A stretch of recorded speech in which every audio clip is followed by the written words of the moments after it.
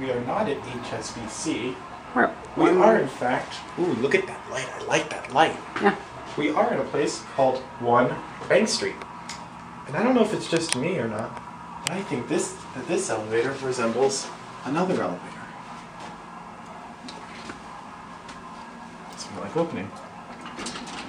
Here. Look at that. What does it look like? I wonder. Looks like a Westinghouse call button. And I don't know about you guys, but that fan's annoying. So we are going to turn it to the... Oh, there's 2 fan switches. That's odd. Maybe this one will work. There we go. Where's the fan? It's up there. Yeah. Alright, let's go down to LL. Supposedly, Otis has something to do with this. I'll show that in a minute. But I think that this is a Westie. Alright, let's both look at the indicator and listen to the motor. Look at that door. Yeah, look. That's worth seeing. Wow. See, look, I can actually touch this. Yeah, that's it. Here, let's step out for a minute.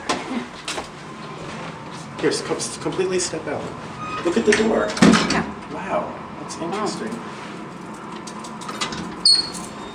That's very interesting. Just like HSBC, it's even the same fan. Now let's both look at the indicator and listen to this motor. Actually, let's let the door close first. Here, can I press the button? Yeah, just wait for the door to close. Alright. Otis. Alright, wait. Go ahead.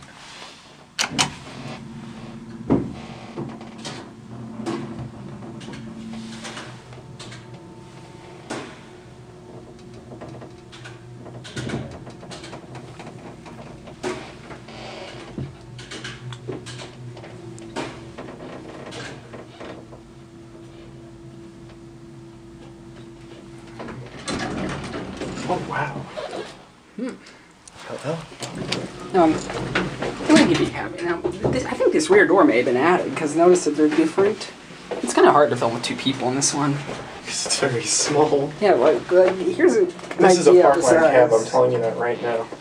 Yep. Here's an idea of the size right here. That was, I don't think that's original.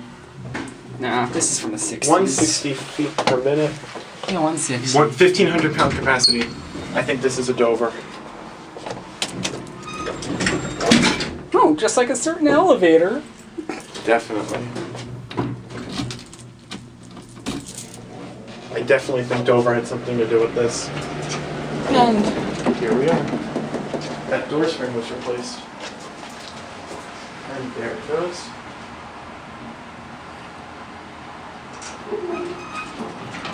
that's it.